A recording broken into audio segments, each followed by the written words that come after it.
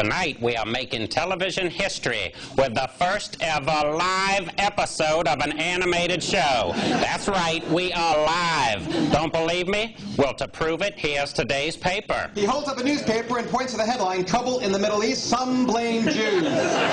Please don't let my daddy get killed, Cleveland. You can't be my only male role model. I'll grow up to be an overweight gay loser. That's crazy talk shit. Your mother and I are finally having our anniversary dinner. Here, go see a movie. Nothing with boobs.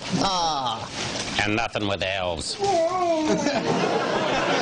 I messed up worse than the time I was a masseuse at the Playboy Mansion. Cleveland raises an eyebrow to cameras as if to say, "Now we're talking." Then he raises out of frame. We're at another set, a poolside set. 3 topless babes in bikini bottoms lie face down on lounge chairs in front of a fake-looking swimming pool backdrop. All right, which one of you ladies should I lotion? Ow! Cleveland takes a big step and instantly drops out of frame, landing OS with a hard thud. The jittery camera pulls back, and we see that he's fallen off the grotto set onto the stage floor. A